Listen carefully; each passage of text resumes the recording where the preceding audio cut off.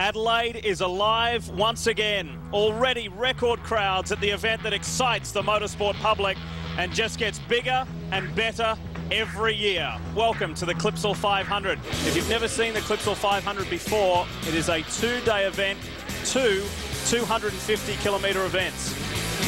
Originally, it was one 500 Green at the back. That was a killer. Moments away from the start, the Clipsal 500, the event of the year.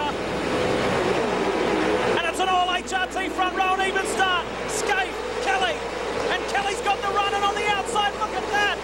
Bursting up the inside, one of the Toll HSV cars, but it's Kelly that takes the first corner. Ingle in trouble, big trouble at turns 1 and 2. He's ricocheting off other cars. That'll do steering damage for sure. It's backed the pack up. And the Team Kiwi entry of Paul Radisich was mixed up in that. Hard luck for Radisich. Wrong place, wrong time, and the front left of that car is severely damaged. Look at them fighting for position early on. It's an important time to get track position. Stephen Johnson has been able to come through the mess there. It's unnaturally spread-eagled the pack, all that mid-grid manoeuvring down towards turn 1.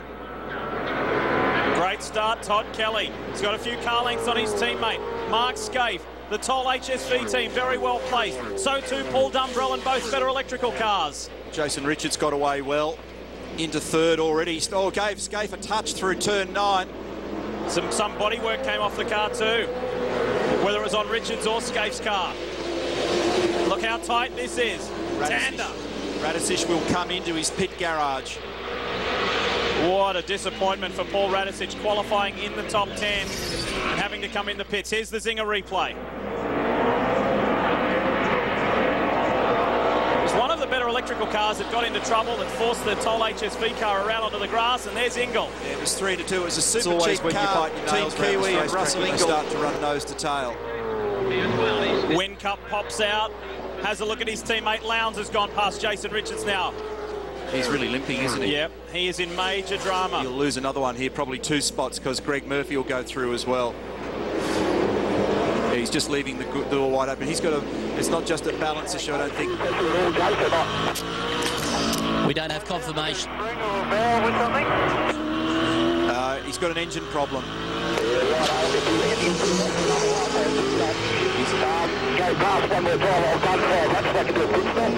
He's on the radio at the moment to Wally's story, and Wally's instructing him to go by for the second half of the race. We're back racing.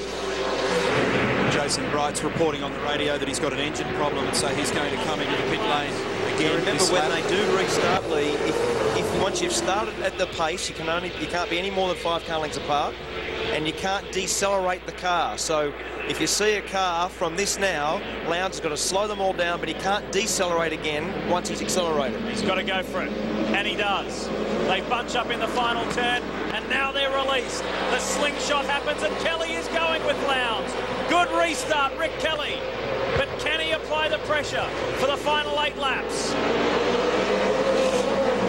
And at this point now, after so many safety car laps, the tyres have cooled out fractionally. They've dropped a little bit of pressure. And if you've still got your mind set in the rhythm that you had prior to that, oh, someone's rubbed up on the wall on the exit of 4, and that was Stevie Richards.